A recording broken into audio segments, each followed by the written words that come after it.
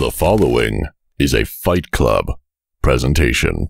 Loss and tragedy have stalked the lives and careers of Juan Francisco Estrada and Román Gonzalez. But the duo's refusal to bow to circumstance or let tragedy define them is an eloquent reflection of the best boxing has to offer. The way that both men have dealt with the often capricious hands that fate has dealt them serves as an example and an inspiration to us all. The duo's lives and careers also serve as a reminder that boxing is a sport which offers the opportunities to young men and women from the most desperate of circumstances and most humble and poverty-stricken of backgrounds to not only become role models, but also national icons. The respectful rivalry between Gonzalez and Estrada was born in the raucous and rowdy environs of the Memorial Sports Arena in Los Angeles.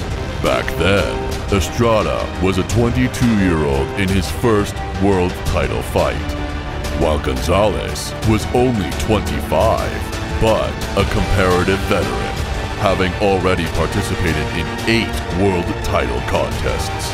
Gonzalez's WBA light flyweight title was on the line that night, and he retained it via unanimous decision, but only after a bout that was as punishing as it was thrilling, as intense as it was bruising. The excruciating pain that Estrada felt that night of being so agonizingly close to changing his life was nothing to what he had already endured. Estrada discovered the harsh reality of the inexorable connection between pain and existence at an early age. At the age of 7, Estrada's mother died from leukemia. Estrada's aunt took it upon herself to raise Estrada and his siblings. At the age of 14, Estrada's estranged father would also pass away, something which naturally affected the young Mexican. And as it has proved for so many of his fellow working-class Mexicans, boxing provided a refuge for the young Estrada, as he grew up in the City of the Sun, Hermosillo in Sonora State.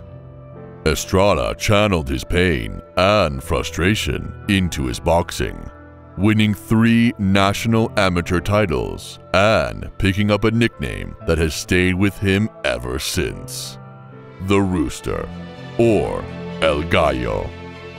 Since the first Gonzalez-Estrada fight in 2012, which Gonzalez narrowly won, both men have experienced further peaks and troughs in their lives and careers. Estrada used the momentum and confidence gained from pushing Gonzalez so close to propel him to defeat WBA and WBO flyweight ruler Brian Viloria. Gonzalez enjoyed a flyweight world title reign of his own, but a rematch between the two men at 112 pounds never came off. Seeking a world title in a 4th weight class, Gonzalez instead moved up to Superfly in 2016, defeating Carlos Cuadras to win the WBC title. At this point, Chocolatito was widely regarded as the world's best pound-for-pound fighter. However, just as his career was at his peak, things started to go wrong. Firstly, his 54-year-old trainer, Arnulfo Abando, suffered a stroke and died.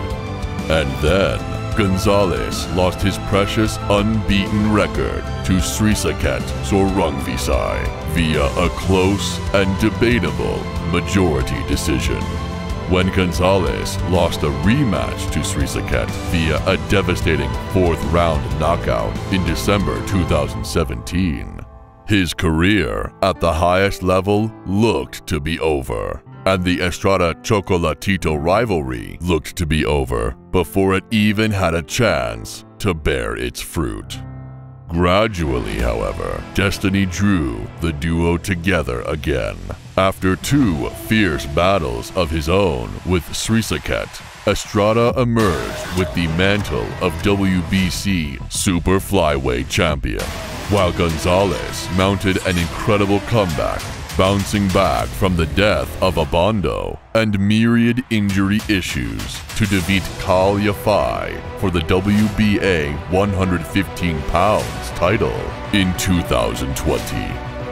Estrada and Gonzalez were now both world title holders in the same division again, and 8 long years after they first met, a rematch finally beckoned. Naturally, when the Super Flyweight Unification rematch between Chocolatito and Estrada occurred back in March of this year, there was a large level of hype placed by boxing fans. So much so that it would be difficult for any 2 men to live up to it. Gonzalez and Estrada not only met expectations, but far surpassed them in an instant classic. Hands are down for Estrada. He's welcoming these punches so he can counter. But right now it's Chocolatito on the front foot. The crowd is on their feet. Estrada came out of the gate fast in the opening round, trying to pressure Gonzalez and throw the Nicaraguan legend off of his game. Estrada throws the first punches of the fight. He wants to be first and be last, he said. The early success didn't hold up long for Estrada, however, as Gonzalez appeared to take over the fight until the halfway mark. Fighters have a hard time keeping Chocolatito off. Non-stop punches just like that. Good 1-2 from the Nicaraguan. Gonzalez kept forward momentum, unloading with crisp combinations that were answered nearly punch for punch by Estrada. Right hand or right cross from Estrada, then an uppercut. Chocolatito answers back. This is El Gallo's fight right here. Punching backwards, getting the nice counters. Oh, big left hand for El Gallo again as Chocolatito opens up. After 12 rounds of action, it was Estrada who took the fight on 2 of the 3 official scorecards. The Gonzalez-Estrada rivalry has been a long and sometimes circuitous one, during which both men have experienced more than their fair share of tragedy and disappointments. But they are both still here, standing strong, standing proud, and ready to inspire us all over again for the 3rd and perhaps final time.